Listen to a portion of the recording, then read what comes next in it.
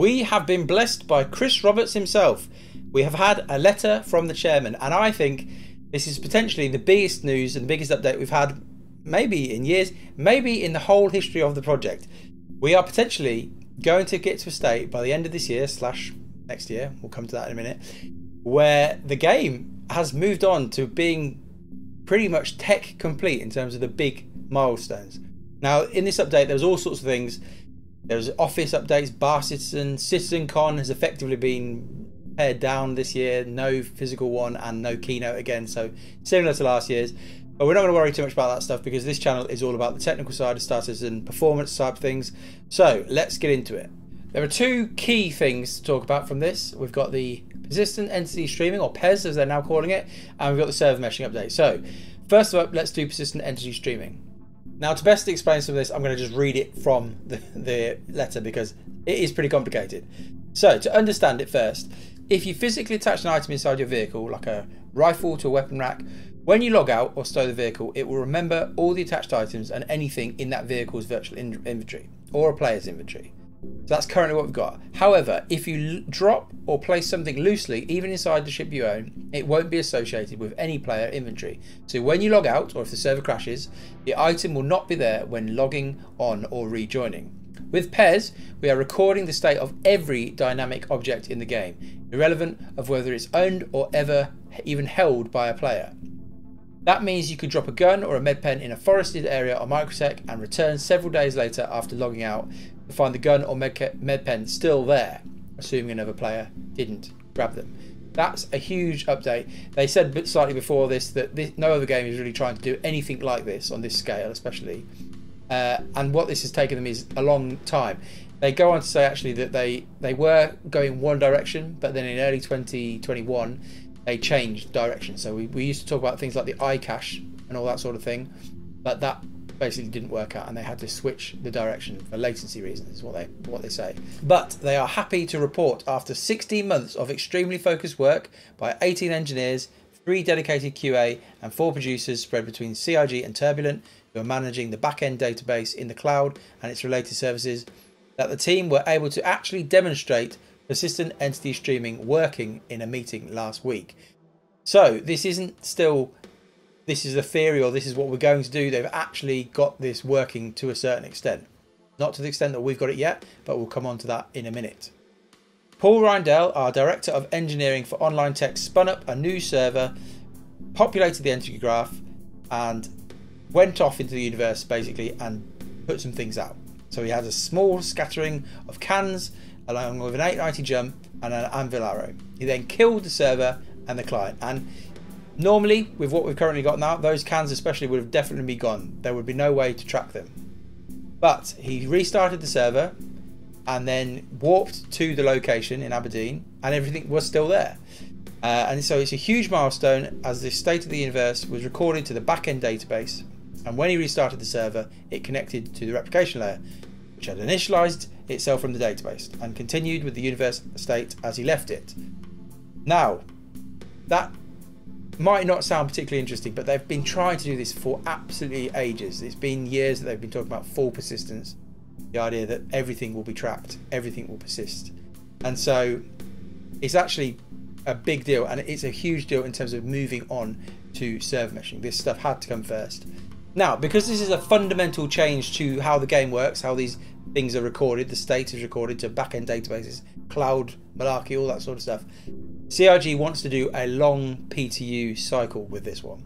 They think 3 months to make sure they can iron out any weird cases where people have dropped 100 cans in a forest somewhere, or they've moved bodies into Microtech. The medical gowns that we always pick up and take off as soon as we respawn, they could become a problem. They need to work out what to do all those things. There will be a limit to how many things they can just leave out lying around, and I wouldn't be absolutely shocked if our actual personal client performance would go down, especially in the P2, but even when this comes live, it's going to take a long time to work this out. I would not be shocked if that was doubled. I wouldn't be shocked if this was in the P2 for 6 months. I wouldn't be shocked if it was in the PTU for a whole year. You don't know. In the past, these sorts of things, the big tech hurdles have taken a long time to get through. So it just wouldn't be shocking to me if this just takes a long time to get to a place where they're happy to release it. But it's interesting that they've committed in some ways to actual dates. They're talking about late Q3 for this to be released potentially. So it's interesting that they've committed to dates.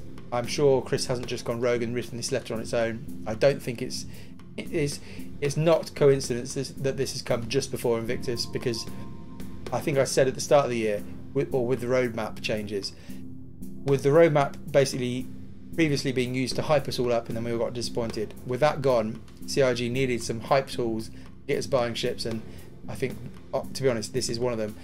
I don't think that's a bad thing. The game has to be backed and we have to fund the project, but I think the timing of this, it just makes sense. Just before Invictus, we're all going to be excited. People are going to be flinging money everywhere. But there we go. They're also aiming to get things like salvage and the Gen 12, bulk of the Gen 12 will work out with 3.18. And so it's going to be good. It's going to be a good patch. But they have obviously acknowledged that they don't want to do what they did before with 2.6.3, I think it was, where we basically had no content for absolutely ages. They are doing a content patch.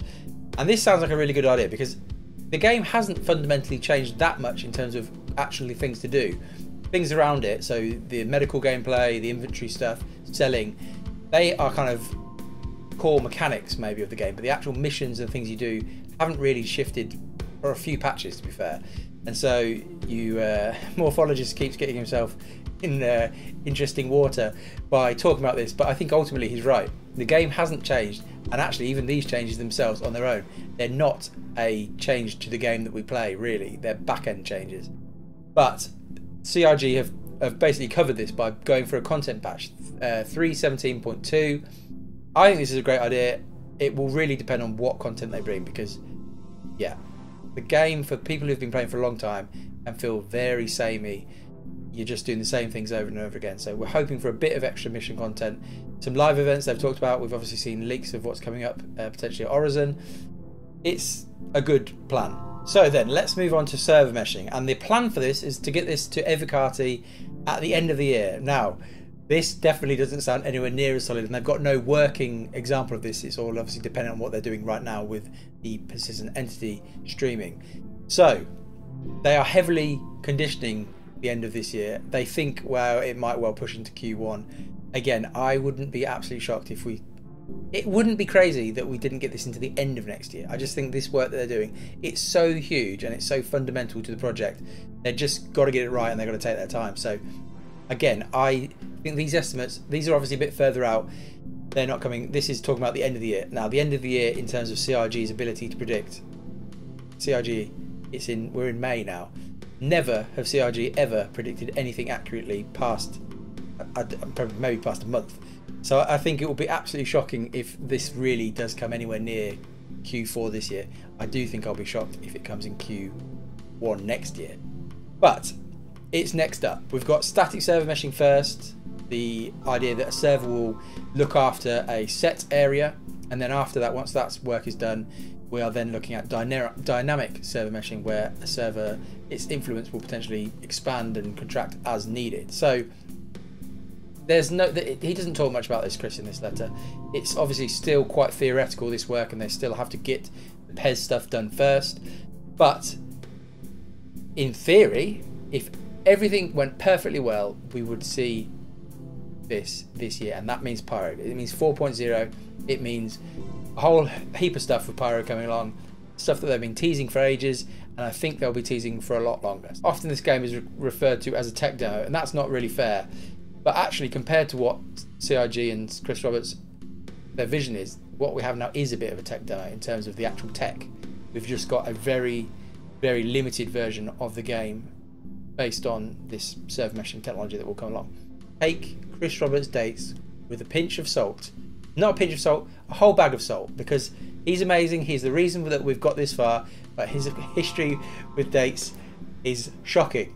And I just would not expect this to get to us this year anyway. But there we go. That's enough of this one. See you soon. Bye.